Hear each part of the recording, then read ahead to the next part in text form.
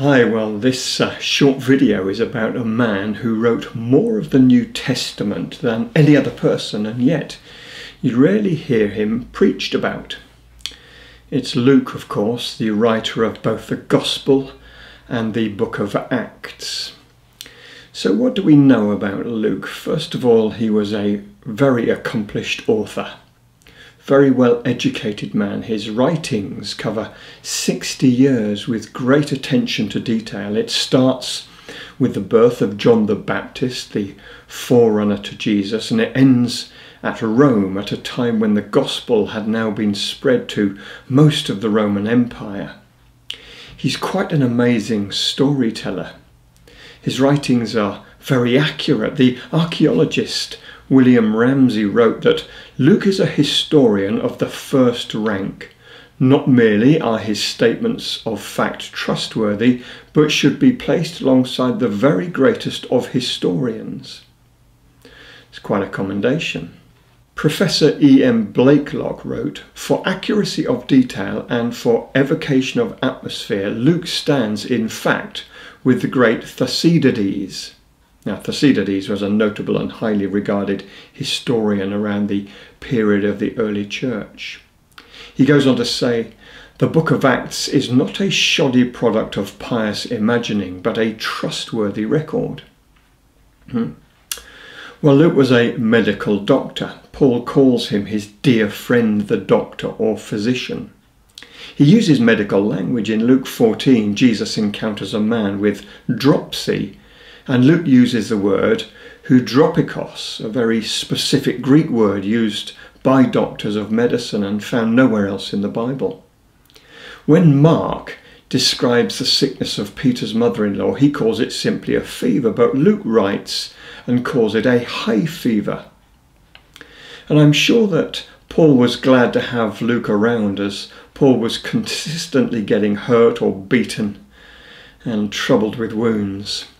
Paul calls him a beloved physician, and you can see his analytical training in his writings.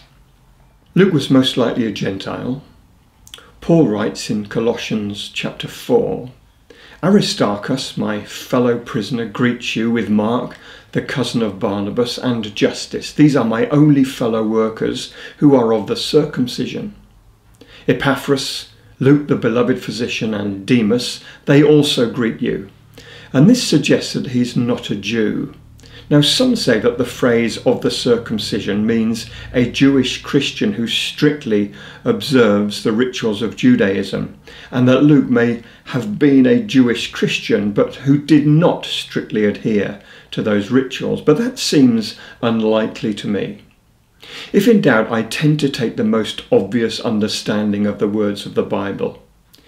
If you've got to push words to fit a meaning, I get a little bit suspicious. And I found that a good principle is to take the Bible at face value unless it says differently.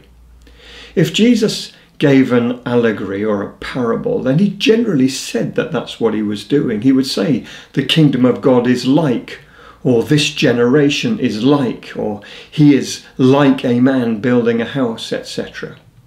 And as a rule, most of the Bible tells us if the person writing it is being allegorical. And for that reason, I generally take the scriptures at face value unless it says differently or a weight of evidence points differently. So I'm happy to call Luke a Gentile with a Gentile Greek name from a Gentile city, the city of Antioch. We think he was born in Antioch. The Bible does not actually say this, but extra biblical writings, numerous of them, do. Particularly some writings that condemn the heresy of a man called Marcion, where the writer of that work talks about Luke being from Antioch, and this is widely accepted.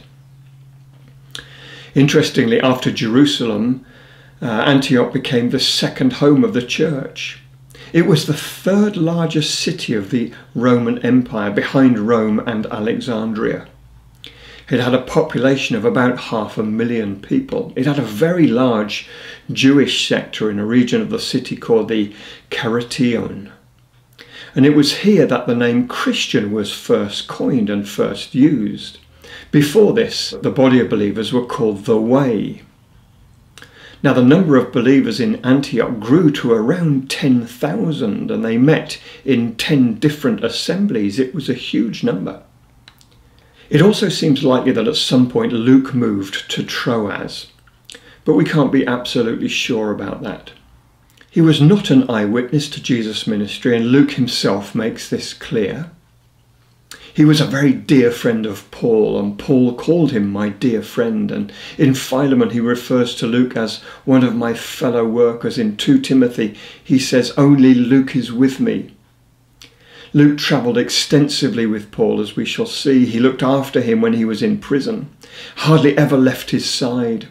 He was one of only 2 friends that stayed with Paul when Paul was executed some years later in Rome. Like Paul, he remained a bachelor and he never married. He lived to a ripe old age, well into his 80s, and at that frail age was martyred for his Saviour, whom he loved to talk about as often as he could. Luke was well travelled, as we've said. He travelled to Rome, to Caesarea, to Jerusalem, all across modern-day Turkey and Greece, Malta, Troas, Philippi. His description of countries and cities and islands is vivid, and it's won him many, many commendations. He travelled with Paul during the 2nd and the 3rd missionary journeys, which were much wider and further afield than the first journey. Now, Paul, Silas and Timothy picked up Luke at the city of Troas, which is here on the map in northwest Turkey, on the side of the Sea of Marmara. And today that city is called Dalian. It was to become a free city in the Roman period, which means that it was responsible to the Roman Empire and not to local authorities. It was a very significant port for sailing between Asia and Europe. And it's from here that Paul set off with 3 others in tow. They first went to Philippi. This was named after King Philip of Macedon, the troubled father of Alexander the Great. Whilst here, Paul cast a demon out of a young girl and ended up in prison with Silas. At the end of the 2nd journey, they wound up in Israel at the amazing Herodian city of Caesarea Maritime. Luke stayed with a man called Philip in that city and looked after Paul. And here they heard tell that Paul faced serious trouble if he went to Jerusalem. And Luke pleaded with Paul not to go, but Paul would not be turned, so they went together. And from here, the crowds in the temple turned on Paul, who ended up under arrest. He was taken back to Caesarea Maritime and spent at least 2 years in jail at this particular city. Luke tended to him all of this time, and during these years Luke spent much time with James the just and the other believers in Jerusalem. Paul struggled to find justice, and eventually he appealed to Caesar, which, as a Roman citizen, he had the right to do. And Paul and Luke descended these very steps and were dispatched on a boat to Rome. But the boat never made it. Instead, they were caught in a violent storm and they were shipwrecked. They made it alive to the island of Malta, or Melita, as it was called at the time. And Luke stayed with the governor, or a leading citizen of the island, for 3 days, a man called Publius. And Publius was very generous and very entertaining to them, we're told. During this time, Publius' father got sick and Paul laid hands on him and healed him. And such things must never have ceased to amaze a physician like Luke. Well, after 3 months on the island, an Alexandrian ship from North Africa arrived and took them on to Rome. And during this arduous journey from Israel to Rome, Christians from all over came to meet them and looked after them, gave them food, gave them shelter. And the Roman centurion that was guarding Paul must have been really impacted by all of this care and concern by other Christians. I wonder whether he ever turned to Christ himself. I'd love to know. We'll perhaps find out one day. Luke now spent 2 years with Paul in Rome whilst he was under arrest in a rented house awaiting trial. And so we come to what Luke wrote and why he wrote what he wrote. Now, we've already said that he wrote more of the New Testament than anybody else, including Paul. So what was the purpose of these writings? And for that, we have to look at some clues. First of all, we know who the books were written for. And although we benefit from them, Luke did not write them for us, and he did not write them for other believers. They were written for one man alone, a man called Theophilus, a man with a title, the most excellent Theophilus. And interestingly, this phrase is used elsewhere in the New Testament. It's used of Festus and Felix, who were trial judges. It's a title used of court officials and lawyers. And it begs the question, why would Luke write such a detailed account of the faith and the life of the apostles and the life of Paul in particular, specifically for a lawyer or a court official or a judge? And it's led numerous theologians to believe that Theophilus was the defending lawyer or the judge in Paul's trial. Now, when you read the two books of Luke and Acts with this in mind, it makes much more sense. It talks about the founding of this faith, the life and the innocence of Jesus, the good works that the faith was involved in. It talks about how Paul came to be so involved with this group of Christians. Luke had great opportunities to interview the other apostles, and we know that he spent much time with James and with Peter, amongst others. And the first book, or volume as Luke calls it, would have been researched during the years that Paul was in prison in Caesarea. And then he had another 2 years in Rome where he could have written the book of Acts, his second volume, as he calls it. And it explains why in Luke's writings the Roman authorities are pictured as sympathetic to Jesus, why the Roman governor Pontius Pilate 3 times called Jesus innocent. It explains why the book of Luke has the strange beginning that it does. It says, "Many have undertaken to draw up an account of the things that have been fulfilled amongst us, just as they were handed down to us by those who from the first were eyewitnesses and servants of the word. Therefore, since I myself have carefully investigated everything from the beginning, it seemed good also to me to write an orderly account for you, most excellent Theophilus, so that you may know with certainty the things that you have been informed about." What an interesting start to the book of Luke. Compellingly, it also explains why the book of Acts finishes so very abruptly. It stops with Paul awaiting trial under house arrest. Now, if this was an account of Paul's life, why stop there? So much evidence points to Paul being found not guilty at this trial. We know of many other things that he did and went on to do that are not mentioned in the book of Acts. He almost certainly wrote to Timothy and Titus after this first trial. Contemporary writings and traditions say that he was freed from his first trial, and there are hints that he even went on into Spain and Western Europe and started churches over there. Acts doesn't end with Paul's death, it ends with Paul under house arrest saying this: "Then Paul dwelt 2 years in his own rented house and received all who came to him, preaching the kingdom of God and teaching the things which concern the Lord Jesus Christ with all confidence, no one forbidding him." And then the book ends. If the writings were written to act in Paul's defence by his learned, articulate and great friend Luke, then it makes complete sense why it ends right there. It did its job. Well, we don't know for sure, but it makes sense to me that this was written in Luke's defence. Well, read it yourself, research it yourself and come to your own conclusions.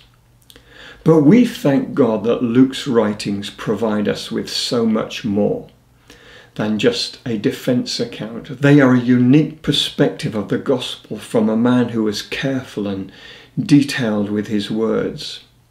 Luke's work declared what faith in Jesus was all about. He taught us so much about how to be a faithful follower of Jesus, taught us how to endure, how to share the gospel, how to behave in so many different circumstances. Now, one of my heroes is a man called Polycarp.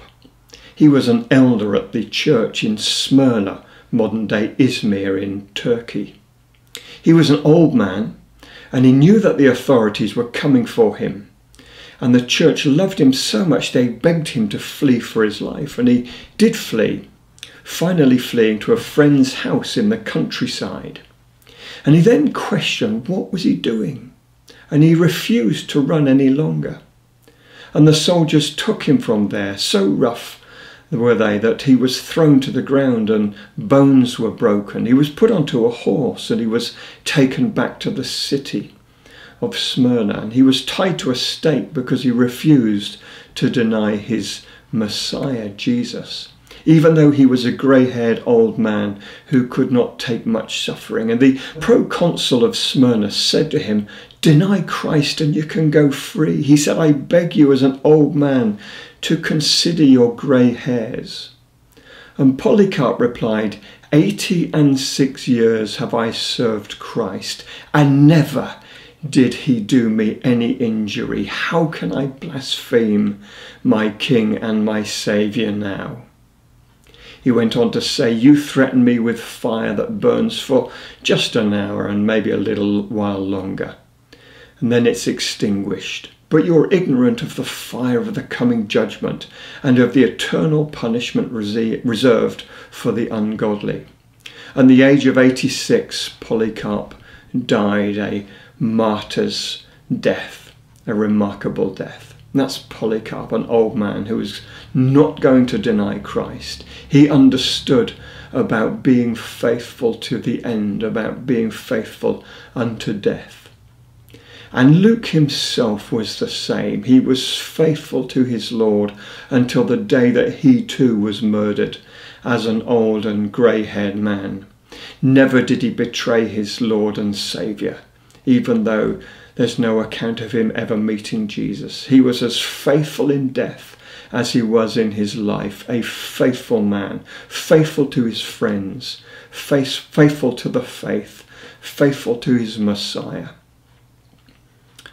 My dear friend, the late David Pawson used to say that Christianity is not just a way of life, but it's also a way of death. And we've so much to learn from these giants of the faith. Luke died in Boeotia, a province of Greece just northwest of Athens. We've no written evidence of how he died, but oral tradition is very early and says that he was hung from an olive tree because he loved his Lord and he refused to dishonour him. Well, we thank God for him. I can't wait to meet this man and have a chat with him one day. God bless. Oh, by the way, I've been told that if you hit the subscribe button down here and then click the notifications bell and the thumbs up like button, it really helps. Only if you wish so. Cheers.